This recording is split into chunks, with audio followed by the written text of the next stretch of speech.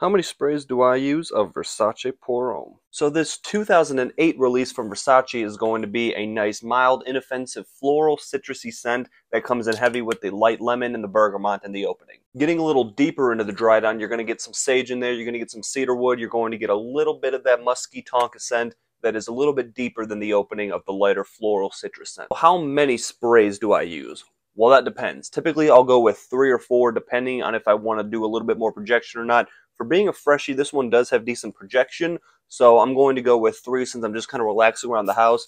1, 2, 3 behind, and that'll do it for right now. This one here is definitely one to check out if you're looking for a more mild, inoffensive scent for the office or for work, gym, or whatever you're going to be doing that you don't want to smell too strong and offend people.